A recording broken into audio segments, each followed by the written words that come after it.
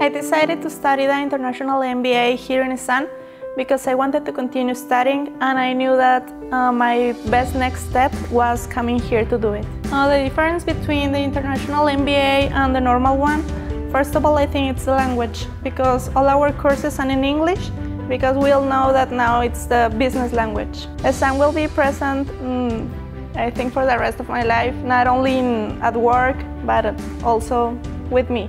I would recommend everybody to come here to Isan and also to take the opportunity and travel here to Peru.